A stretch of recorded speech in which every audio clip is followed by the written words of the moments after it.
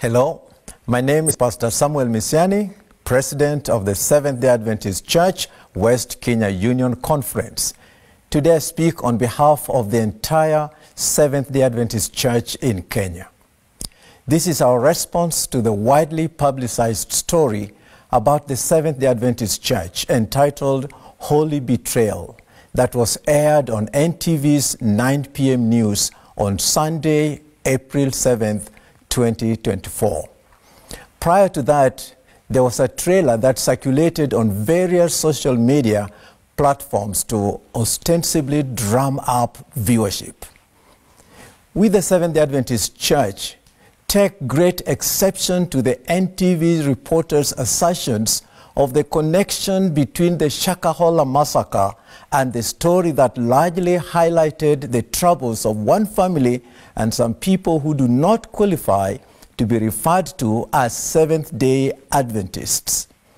We therefore reject these assertions as demeaning, misleading, and in bad faith. We'd like to explain that Seventh-day Adventists are Bible-believing Christians whose teachings are based on the Bible and the Bible alone. Our Bible-based 28 fundamental beliefs form the basis of our practice and worship. This means that anyone who subscribes to the Seventh-day Adventist Church adheres to these beliefs and the forms of worship. The Seventh-day Adventist Church, therefore, cannot be dragged into activities of any splinter groups or offshoots which do not adhere to the teachings and practices of the church.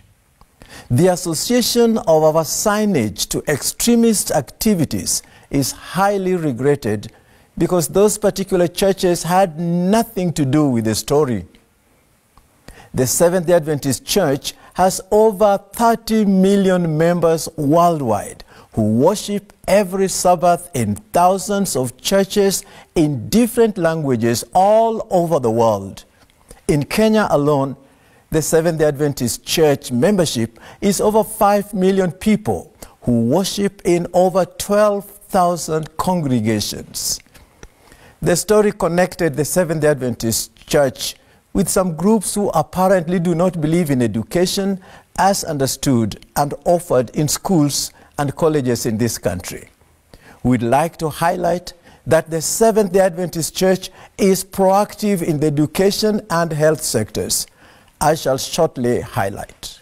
The Seventh-day Adventist Church defines education as the harmonious development of the physical, mental, spiritual, and social powers of the person.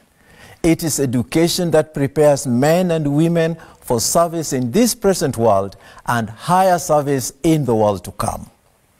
The Seventh-day Adventist Church in Kenya has 2 universities, the University of Eastern Africa, Baraton, and the Adventist University of Africa. The University of Eastern Africa, Baraton, established in 1978, was the first private university in Kenya to receive charter in 1991 from the Kenyan government. Our 2 universities offer graduate and postgraduate studies to PhD levels in various disciplines. The Seventh-day Adventist Church has 83 denominationally maintained primary schools and 32 denominationally maintained secondary schools. We also sponsor a total of 771 primary and secondary schools across the country. In addition, the Seventh-day Adventist Church runs 2 special schools, 1 medical college, 1 technical college, and 4 teacher training colleges. In the health sector, the Adventist Church runs 7 hospitals and 60 clinics and health centers across the country. The School of Nursing at Baraton was the first one to offer a university degree in nursing and is still one of the best nursing schools in Kenya. The church also runs a School of Medical Services at Kindo Adventist Hospital in Homa Bay County with excellent results. The Seventh-day Adventist Church boasts of one of the best dental clinics in Kenya, including the well-known Better Living Hospital in Nairobi that attracts thousands of patients annually. In addition, the Adventist Church engages in distribution and sale of health books that have landed in the hands of millions of Kenyans, and to the best of our knowledge, we have no record of any complaints on the contents of our books. Rather, Adventist literature has been used in educational institutions, families, and by individuals to provide a holistic understanding on health, family, and spiritual life. The Seventh-day Adventist Church owns 1 national television and 7 radio stations in Kenya. We also own a printing press since 1920, which prints 50% of our literature, some of which find their way into the Kenyan market. Therefore, the recent assertions by NTV's Brian Obuya that the Adventist Church has barred its members from taking their children to school, from receiving medical attention, and from watching television or listening to radio are false and in bad faith. The story's slant portrays the church as a cult, and nothing can be further from the truth. The Seventh-day Adventist Church is busy preparing people for the soon coming of Christ and serving humanity in many ways that we cannot enumerate here. While waiting for the soon coming of Christ, we are busy drilling boreholes in many parts of the country, teaching agriculture in many parts of the country, and providing relief to many parts of the country whenever disaster strikes. That is what Adventist Development and Relief Agency, known as ADRA, does to all humanity without discrimination in Kenya and worldwide.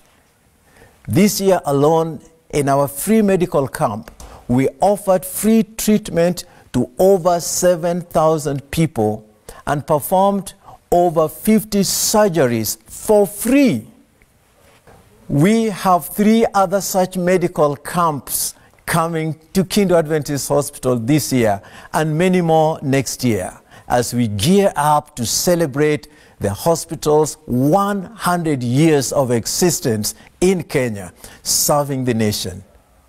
We request and invite this media house that has injured our reputation and the journalists to personally examine our fundamental beliefs and true development activities in this nation and worldwide, then judge the church on what it teaches and not on what others who may disagree with us may say or want to say to tarnish the name of the church.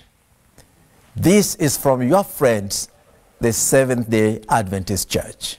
God bless you.